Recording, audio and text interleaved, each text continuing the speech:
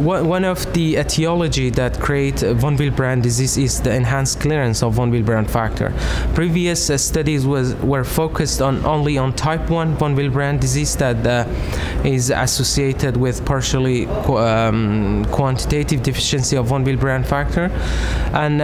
in this study, we included over 200 patients with type 2 von Willebrand disease to better understand whether the enhanced clearance of von Willebrand factor plays a role in the etiology of von Willebrand disease. So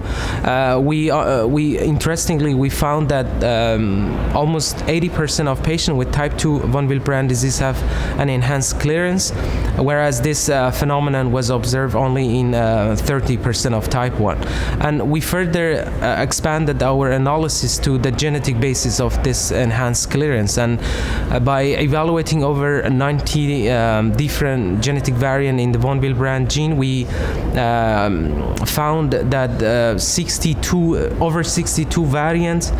either in combination or alone, are associated with elevated propeptide to antigen ratio, which is a marker we used to determine the enhanced clearance of von Willebrand factor. And also we interestingly found that those variants that are more associated with elevated ratio of propeptide to antigen are localized in D' D3 domain, which seems to be very critical for clearance receptor of von Willebrand factor.